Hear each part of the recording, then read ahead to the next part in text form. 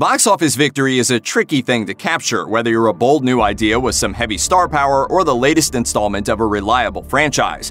Quite a few 2019 movies with big names and big budgets have received painfully disappointing thumbs downs from critics and audiences alike, and no genre seems immune. Here are 2019's biggest box office bombs. In spite of mostly positive reviews, Missing Link missed pretty spectacularly at the box office.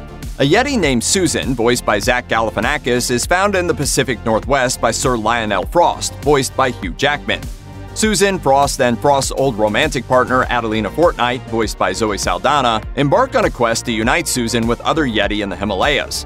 While it got thumbs-ups from critics, Missing Link didn't just do badly, it made history. According to the website Cartoon Brew, Missing Link had the lowest opening ever for a film released in more than 3,200 theaters, with its opening weekend take of $5.8 million.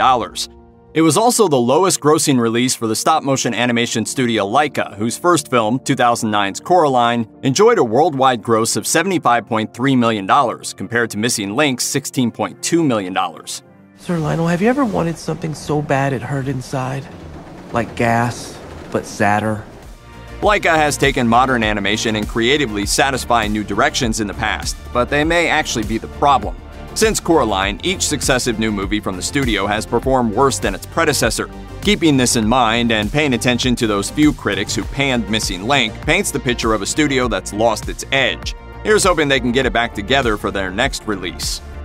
In a universe where dolls are tailor-made for specific children, Uglybill is the receptacle for the ones too strange to survive the Institute of Perfection standards. In UglyDolls, one of the toys dumped in Uglybill, named Moxie, voiced by Kelly Clarkson, leads her friends to the outside world to find out what exists beyond their town. Sounds like an okay premise, right? Anthropomorphic dolls, singing, plenty of laughs, a good message for kids that being different isn't bad. It's what makes you unique. What could go wrong? According to the critics, very little went right. UglyDolls may say it's about celebrating difference, but critics thought it was just another helping of the same old stuff, with a boring plot that couldn't even get to the level of being interestingly bland. Another common complaint is that, while we all know movies aimed at kids work hard for the merchandise revenue, UglyDolls seem to be doing nothing but advertising its merch, in this case a toy line that launched back in 2001. Parents seem to pick up on all of this, and as a result, UglyDolls pulled in a worldwide gross of $19.7 million, not even half its budget of $45 million. The delightful coming-of-age comedy Booksmart, the directorial debut of actress Olivia Wilde, is exactly the kind of film that modern audiences say they want, but that Hollywood just won't give them. It's not a superhero film, a sci-fi adventure, or an adaptation of an existing property. It's smart, funny, and is led by a pair of talented young women in Caitlin Dever and Beanie Feldstein. Comedic heavies including Lisa Kudrow, Jason Sudeikis, and Will Forte stocked its supporting cast. It even had the seal of approval from critics who absolutely loved the movie. Audiences, however, could not have cared less. It's basically a popularity contest. He's useless. Sure, the film opened to some stiff competition. Disney's live-action Aladdin opened the same weekend, John Wick Chapter 3 Parabellum dropped the weekend before, and Avengers Endgame was still chugging along toward eventual world domination. Booksmart wasn't really aiming for the same audiences though, going for a crowd with a preference for well-made, thoughtful, original fare over big-budget tentpoles. The problem? That crowd simply failed to show up. Maybe because they're content to wait for smaller, more cerebral flicks to show up on streaming services. If this describes you, take note. If you'd like Hollywood to make more films like Booksmart, you may want to see the ones they do give us in the theater.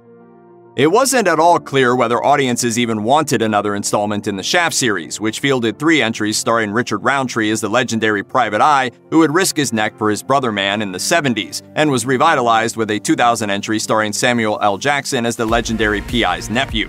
Nearly 20 years later, Jackson and Roundtree returned for a multi-generational team-up, which also included the talented Jesse T. Usher as J.J. Shaft, the son of Jackson's character. Rather than giving moviegoers an updated take on the franchise, however, Shaft 2019 went backwards in all the worst possible ways. Critics found the film to be jaw-droppingly regressive, with misogynistic and homophobic streaks each a mile wide. Its outdated aesthetic wasn't helped by a flimsy, predictable plot and a troubling reliance on stereotypes that haven't played well for decades. Shaft is a case in which a film's failure can't be chalked up to anything other than what's right there on the surface. The flick was simply an awful, borderline depressing waste of time. So bad that the studio New Line dumped the film straight to Netflix internationally. It failed to even make back its meager $30 million budget, proving that, contrary to a rightfully widely held popular belief, it takes more than Samuel L. Jackson to make an awesome, profitable picture. Terminator Dark Fate seemingly had all of the ingredients to successfully resurrect the long-floundering franchise: the return of James Cameron as a producer, the involvement of Deadpool director Tim Miller, Linda Hamilton saddling up once again as Sarah Connor, and a slew of talented young actors filling out the cast. Ignoring the 3 increasingly ridiculous installments that came after Terminator 2 Judgment Day, the flick even garnered mostly positive reviews. So how did it become perhaps the biggest money loser of the year? Talk fast. You first. There's no easy answer, but one thing seems certain. Dark Fate failed to garner any interest whatsoever among younger moviegoers, many of whom weren't even born when Terminator 2 became a cultural phenomenon in 1991. It could very well be that the older fans who loved that film and its 1984 predecessor simply failed to pass that love down to the new generation, whose familiarity with the franchise mostly began and ended with 3 critically reviled movies: 2003's Terminator 3 Rise of the Machines, 2009's Terminator Salvation, and the relatively recent Terminator Genesis from 2015, that Dark Fate completely ignored. In any event, the aptly titled Dark Fate, which was intended to kickstart a new trilogy, will almost certainly end up being the final nail in the coffin of the franchise. The filmmakers can at least take solace in the fact that Terminator went out on a high note, but this time it sure looks like he won't be back. Okay, sorry about that one, we kinda had to. Waiting decades to make a sequel to a beloved film is always a tricky endeavor. Just ask the filmmakers behind Blade Runner 2049, a very good movie that underperformed severely at the box office.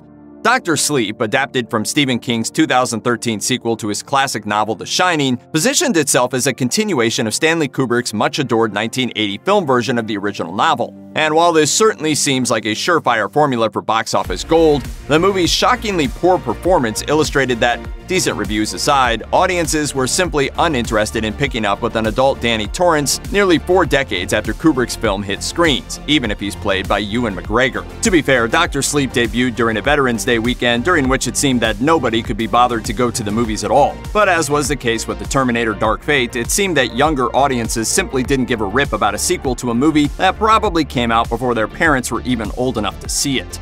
With September's It Chapter 2 failing to hit the heights of its 2017 predecessor, it could also be that the Stephen King renaissance is winding down, adding up to perhaps the biggest mid-budget flop of the year. One thing can be said for the director of the latest Charlie's Angels reboot, Elizabeth Banks. She got right out in front of the movie's failure. In an interview shortly before the flick's release, she gave her opinion that if the film tanked, the blame would be on both guys who don't like female action leads and the entire superhero genre. Apparently, even successful female-focused superhero films like Captain Marvel and Wonder Woman, according to Banks, were part of a, quote, male genre. Right before the movie opened to a downright dismal box office, she doubled down, saying that nobody has complained about all the Spider-Man movies that have hit the box office in the past 20 years, like, say, the 3 Elizabeth Banks was in back in the 2000s. Of course, that comparison conveniently ignores the fact that Spidey is a beloved cultural icon, while Charlie's Angels is mostly known as a cheesy 70s television show which was never terribly highly regarded. Despite the 2019 film's capable leads, it seems like moviegoers simply had no use for another Charlie's Angels movie. They're not likely to get another one either, as the flick's paltry $8 million opening weekend qualified it as a candidate for one of the year's biggest money losers. Fox's X-Men series wasn't supposed to end this way. Dark Phoenix was supposed to be epic, a proper adaptation of one of the most iconic storylines in all of Marvel Comics history, one that fans were ready to give a second chance after it was already botched pretty badly in 2006's X-Men: The Last Stand. Since Disney acquired Fox's television and film assets with their 2019 merger, the X-Men seemed destined to enter the Marvel Cinematic Universe at some point. But Fox could have given their series, which ran for 2 decades and 12 films, the kind of mind-bending send-off it deserved. So what went wrong? It wasn't just one thing. The flick's third act famously had to be extensively retooled due to similarities to Captain Marvel, and much of the cast, including star Sophie Turner, were rightly accused of phoning in their lackluster performances by the critics that lambasted the film. And you couldn't even do that? Let me show you how. Dark Phoenix was supposed to be the final entry in a franchise that had been producing diminishing returns for years. while 2014's X-Men Days of Future Past successfully traded in nostalgia by merging the older and younger mutants, 2016's X-Men Apocalypse was far less inspired, annoying critics and underperforming at the box office, setting up Dark Phoenix for an epic failure. Perhaps if the film had simply been better, it could have avoided its fate, but it was unfortunately simply terrible. What do you get when you put Matthew McConaughey and Snoop Dogg in the same stoner comedy? Apparently not money, because The Beach Bum racked up only $1.8 million on its opening weekend, the lowest opening gross of McConaughey's career. The film is based on writer-director Harmony Korine's experiences filming Spring Breakers. McConaughey stars as stoner poet Moondog as he wanders through his smoky life in the Florida Keys, which mostly amounts to listening to a lot of Jimmy Buffett until tragedy strikes.